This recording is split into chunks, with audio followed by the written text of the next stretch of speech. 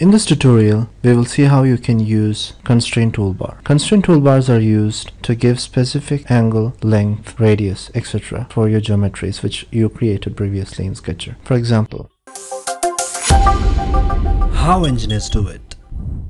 Before we start today's video, I would like to ask all my viewers to subscribe to my YouTube channel How Engineers Do It.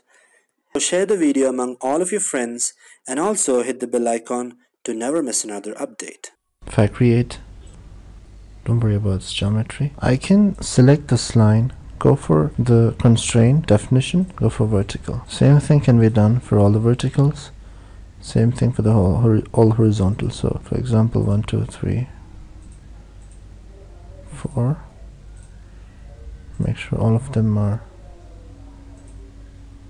horizontal, and I have another option to set the length between the lines. For example, if I give 50 mm over here, I could give the same here as well. So in this way I could give dimensions. For example, if I want an angle between these two lines, I could use the constraint toolbar. I could select these two lines here and give an angle here. So for example 70, that creates an angle. So if I had the vertical constraint over here and this was horizontal, then definitely an angle is not possible between these two lines. So as you can see, I'll get a blue color 90 degree. That means it's over constrained. Either of one constraint has to be removed so that this sketch passes for other features. Either I have to delete the vertical, or I have to delete this 90 degree or this horizontal. So one of these is deleted, the problem is solved.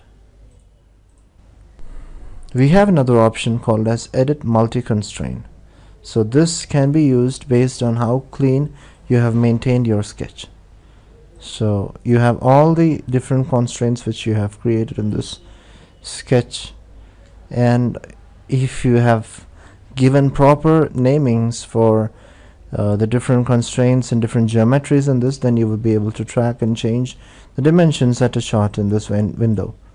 So changing the names, I will be covering that option in the future. So let's see how and what we could learn in the future. Thank you so much. Stay tuned.